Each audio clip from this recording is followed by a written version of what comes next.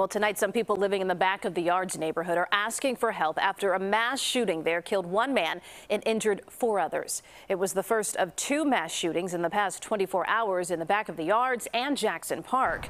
CBS 2's Tara Molina live at Chicago Police Headquarters, and Tara, Chicago's police superintendent is blaming a gang leader.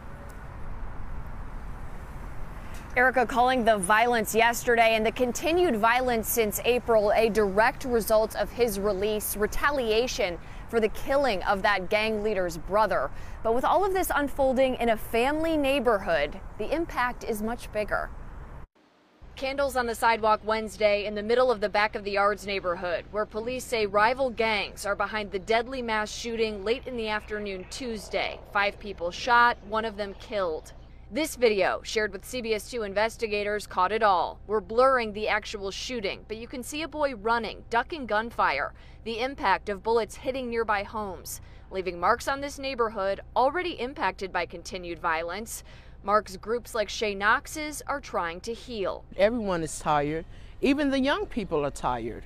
Raised on the Southwest Side, she has a vested interest in making this neighborhood better, safer. Everyone on our team are credible messengers from the area. She's an outreach supervisor with the Institute for Nonviolence Chicago. If a shooting happens, we immediately get to the scene within 10 to 15 minutes. They responded to this right away, and they're still responding, offering services, help, mentoring, and a safe place for young people growing up around violence like this. Not enough resources in the community. We definitely need more resources for the young people. A message echoed by city leaders and Chicago police. The shooting is part of an uptick in violence here in the 9th Police District. Police Superintendent David Brown says the increase is directly related to gang conflict that continued when police showed up, with men described by police as rival gang members arrested at the shooting scene and charged with resisting arrest and aggravated battery of a police officer. For shoving and pushing officers, one punched in the face. Not the community, not the crowds. These were gangsters that fought the police.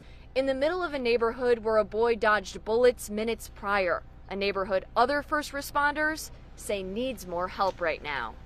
Nobody wants to wake up and have to come outside and look over their shoulders in fear all the time. Tonight, Police Superintendent David Brown is calling for something he's called for before: more support from the judicial system, better risk assessment from judges to prevent the cycle of violence with the release of these violent offenders.